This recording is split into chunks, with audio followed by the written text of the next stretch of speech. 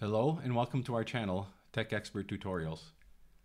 Setting up SSIS on your desktop involves several steps as there are many dependencies. Here are the main applications that need to be installed. We will cover 4 of them in this video. We have a previous video that shows how to install SSMS. First, we are going to download and install SQL Server. For this demo, we will be using 2019 to match with the version of Visual Studio that we will be using. We do this to avoid compatibility issues with these applications. Setting up with version 2022 should be very similar.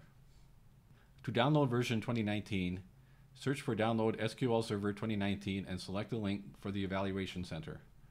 Then click on the exe download link. When the download finishes, run the installation executable.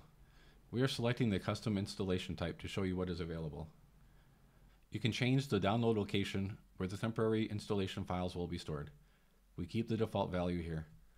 Note the download size is about 1.4 gigs. Click Install. This will take a few minutes depending on your internet connection speed. When it is finished downloading and extracting, a screen will pop up showing several options. To learn more about the applications you can install and the requirements, read the links on the Planning tab. Click on the Installation tab. Select the top option for installing SQL Server. We are going to install the development version. This edition is free and has no expiration date. Click Next. Accept the terms and then click Next. This will check for any applications that need to be shut down to avoid a reboot after installing. Nothing shows up, so click Next. This is downloading, extracting, and installing setup files for the edition you selected. When it is finished, click Next. Another screen will pop up and show you any possible issues that may occur during the setup. We are not changing the firewall to allow external connections. That is an option for a future video on advanced topics. On the next screen, we want to select the database engine, integration services, and the SDKs, along with the paths to install the SQL Server application and data. You also see any prerequisites and the disk space that will be used. Click Next. This is where we name our instance and service. We already have one default instance installed previously, so that option is not available. We name ours MySQL 2019. Click Next. Here we set up a few initial accounts and credentials. We select mixed mode so we can connect either using our Windows account or by providing a username and password. We set up our Windows account as administrators by clicking on Add Current User at the bottom. Click Next. Here is a summary of the selections we made. Double check them before running the installation. Everything looks fine, so we click on Install. This will take a while. When it is finished, you should see this screen. We save the log file with installation results and click Close. Next, we click on the SQL Server Data Tools link. A web page pops up with instructions. The page says this software can be installed during the Visual Studio installation, so we go to the next step. Click on Visual Studio 2019. You see a list of requirements for installing. If you have a Visual Studio subscription, click on the Download Visual Studio link. Click Download and enter in your credentials for your subscription.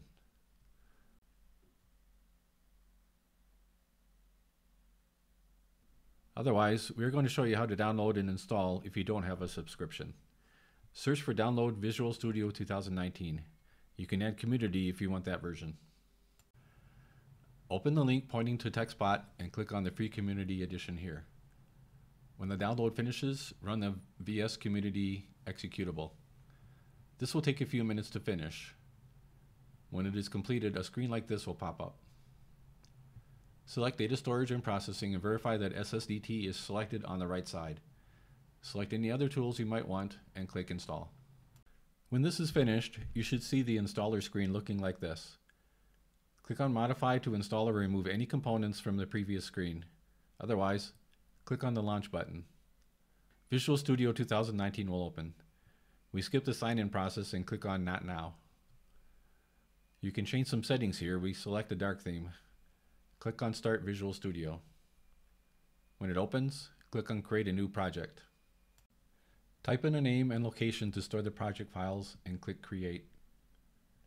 Now we are going to install integration services. Click on Extensions and select Manage Extensions at the top.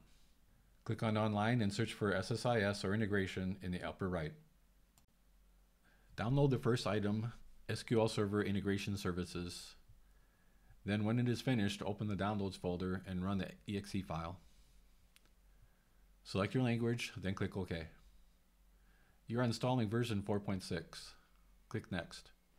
Select the version of Visual Studio that you will want to use SSIS inside and click Install. You may need to stop some services or apps before you can continue, including the Visual Studio app.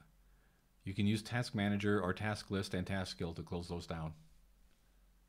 Run Install again and wait for the process to finish. Click Close. Our installation is finished. Now, we are going to verify that the installation worked and create a simple task to make sure all the pieces are working correctly. Reopen your previous Visual Studio Project solution file and verify this extension is installed now. Click on Extensions and look under the installed list. We can see the extension is installed now and can be disabled or uninstalled from here. Click Close. Go back and create a new project and select the Integration Services Project option this time. This will create the necessary framework we need to work on SSIS projects. Select the name and location again. You can save everything to the same directory if you prefer. Click Create.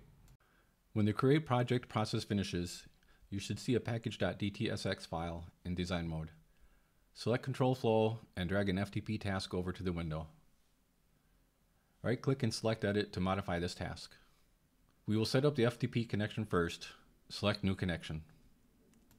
Add the server name or IP address, enter our credentials, and then click on the Test Connection button to see if we have set this up correctly.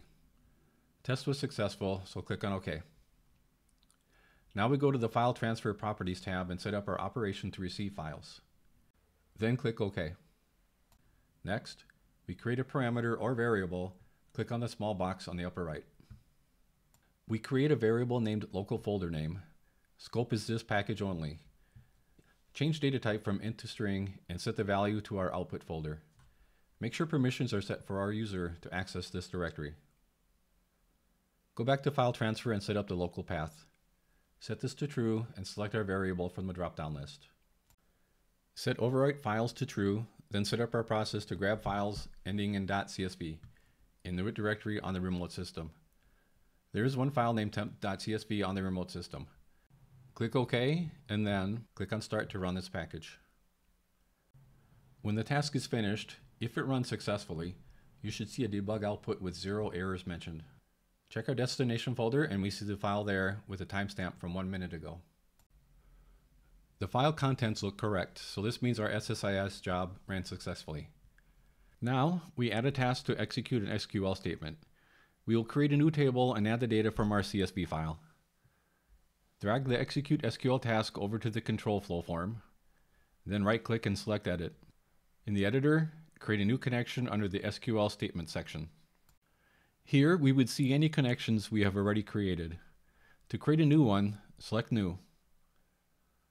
Refresh will try to find any available servers. In our case, it didn't find anything. Type in the server name and select your authentication method. We choose SQL Server and enter the username and password. If you plan to run this automatically, select the Save My Password checkbox to avoid typing it in every time. Now we select the database name we created in an earlier video, Test SSIS, then click on Test Connection.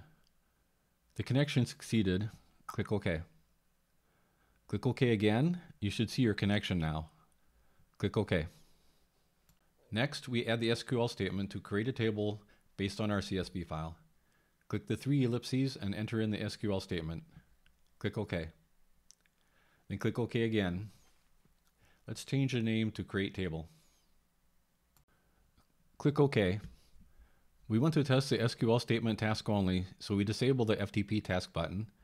Right-click on the task, then select Disable from the drop-down menu.